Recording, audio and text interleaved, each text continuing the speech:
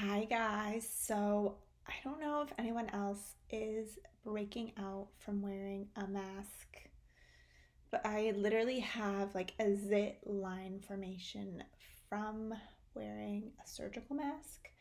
So I and P50 is just not cutting it for me right now. It's like I think maybe my skin is maybe used to it. So I am bringing you my first Biologique Dupes video, and I'm kind of going to be testing this out, but I feel like it's a big one. And this time I am trying to find kind of the best duplicate for P50, and I use it for like the purpose of maintaining like acne free skin. And since that's not happening right now, I am going to change to something new. And this is what I'm using.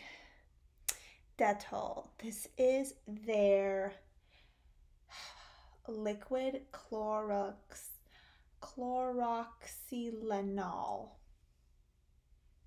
Let's see what happens. I'm just gonna do like a few updated clips through the process of this. I used it this morning. I'm gonna use it like the same amount of times as I use P50. And let's see what's gonna happen with like this guy and my little mask thing going on. Not happy about that at all. Trying not to wear a mask whenever I can, but I'm in Los Angeles and apparently you have to wear it all the time now. But this, I will say, when I used it this morning, I know the dilution ratio is like 1 tablespoon to 1 cup. Just see for acne. Yeah, 1 tablespoon to about exactly 1 cup.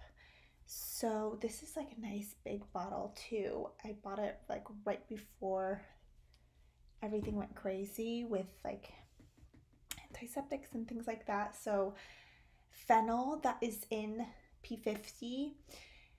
I did a lot of research trying to see if I could just like recreate it or find all the ingredients and make it at home. I mean, vinegar I have, but phenol is like a really weird, like chloroseptic, like antibacterial kind of thing.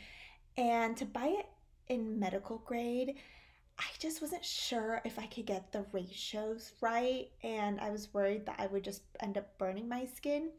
The interesting thing I did find when I was doing a lot of research was that, whenever you have like a sore throat and you use like a chloroseptic spray, the back of your throat, so that is made of fennel. So kind of gross, but we're eating fennel without even knowing it. I really don't think it's that bad for you. Don't know why it's banned in the EU or wherever it's banned.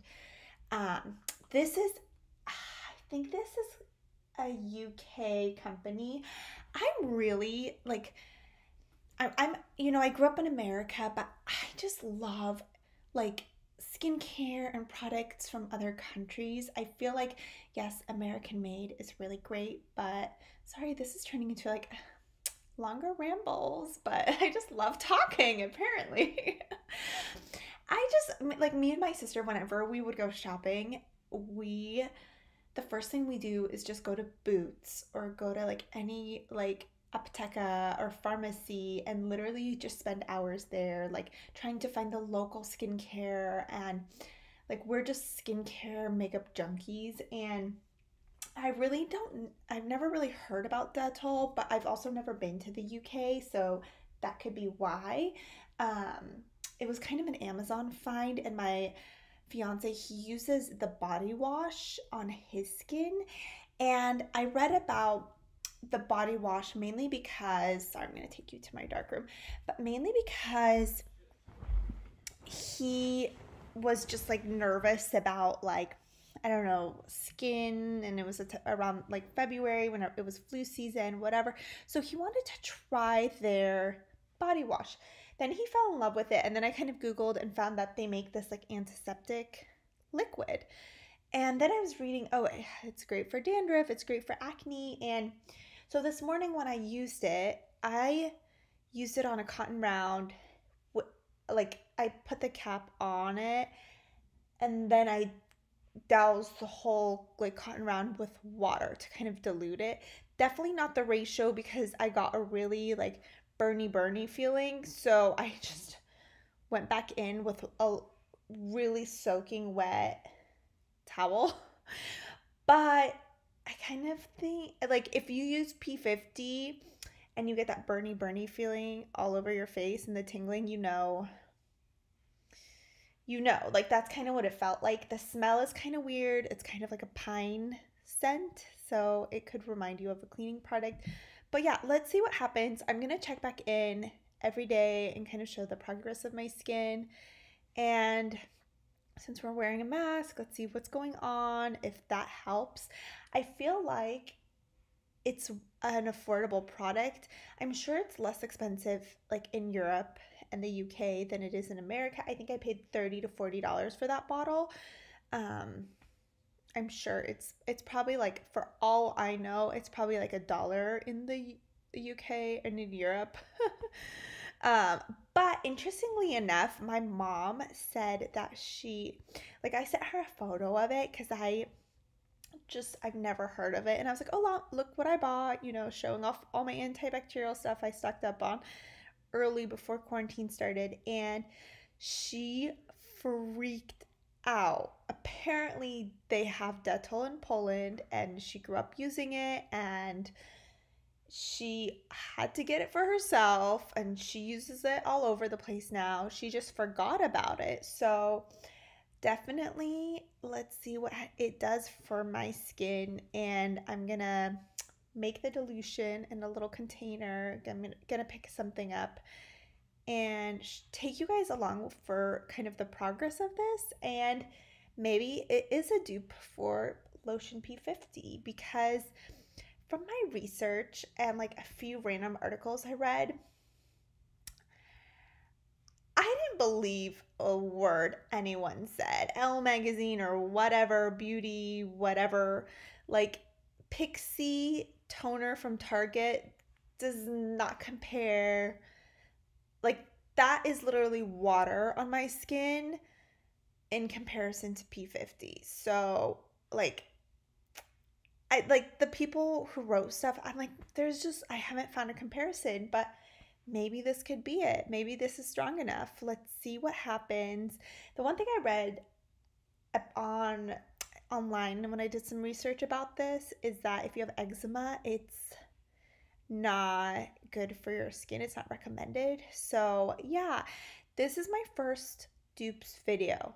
I have a few more I'm going to make of products that I've compared and I just think are really equal in quality, but I want to do this video because I know that like with everything going on right now, and I can't even go out and buy more skincare right now. I'm not really working, and I know a lot of people aren't either. So, we all want to look beautiful still and have great skin. So this is just, I want to find cheaper, affordable options for people instead of buying, a $60 or $100 product, because I don't know about you, but I can't do that right now. So I'm working through what I have, but fighting the good fight. Battling the mask acne, I guess. I just have to grab my dessert too. And share it with you guys. It is literally like Cool Whip, strawberries, a little bit of stevia, and agave nectar. You can use stevia, a little bit of almond milk, and it's supposed to be like a Dole Whip kind of thing. I don't know, it's frozen and it's so good, and Cool Whip is so good. I know it's so bad for you probably, but apparently it only has 25 calories in it. Guys, I am coming back to edit this like footage, and I'm working on the dupes video. And basically when I started making this video, I was trying a new product, and I don't really try too many new products on my face per se, and unless they're Biologique or just something I've used in the past. And I swear I had like, I don't know if I was allergic to the fragrance or just I'm so sensitive to fragrances now. Dettol is made with whatever chemical, but they have a pine scent added to it. And all day long, from the second I put it on, and then the next day, I just like had that pine scent in my nose, and I had the worst headache and just did not feel good generally from that fragrance, which like led me to watching a documentary called, I think it's called Stink or Scent. It's on Netflix. But it's basically about like the fragrance industry and how like things we don't even know in our lives have like fragrances added to them. And I have to say that I love fragrances.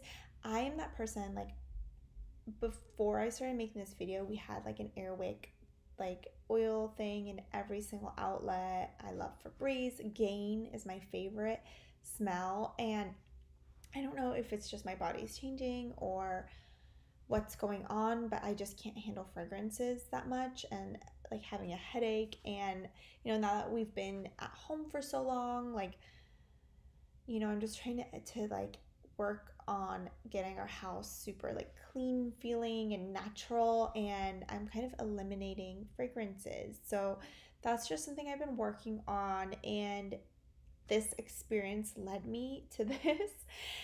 So I'm gonna make more like videos about my fragrance-free journey. If anyone is interested, just comment down below of like the changes we're making and that I'm making. And I also kind of just want to be more sustainable, and like I don't know about the whole zero waste thing, but I also just want to buy less and just buy quality things when I need them. And that that for me, that also ties back to like the economy and being out of work for a few months, and not having a disposable income anymore. So definitely I kind of just want to start over, especially like I feel like I'm a phoenix like rising from the ashes of all the Bath and Body Works candles I was burning. But yeah, this like I think it's good. I think it's definitely good to like explore this to see how I feel and if I feel better. And I definitely have felt better eliminating the fragrances I have found so far. But Dettol, I'm sorry, I don't know if Dettol can be used as a P50 substitute, and part of me thinks that it still can, but I am just so sensitive to fragrance that I will never find out for myself. And it could also be that the ratio that I was using it was just not diluted enough, but that smell, if I ever smell that smell ever again, I think I will vomit. And I hate to say it, I threw away that giant bottle right into the trash. And I know my mom still uses it, but when my mom was using it, I know that my dad literally like gave birth to a cow when she used it in the house. And I think my dad is sensitive to that fragrance and freaked out. So I like must just take after my dad and not like that fragrance as well. So yeah, I don't know. And I don't know if I have any like viewers from overseas or whatever that use Dettol more frequently.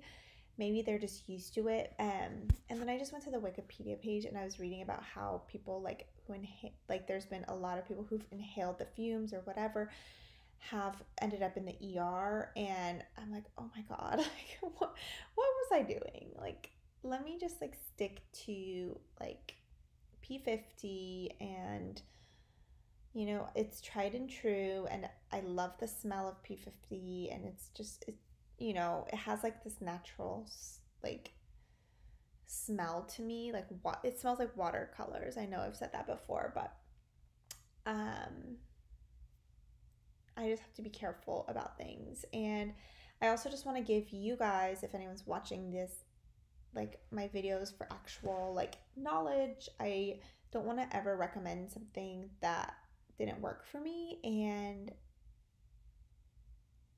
no way did that work for me. So that's kind of why I had to stop making the video. And yeah, I just will continue using Lotion P50 for sure.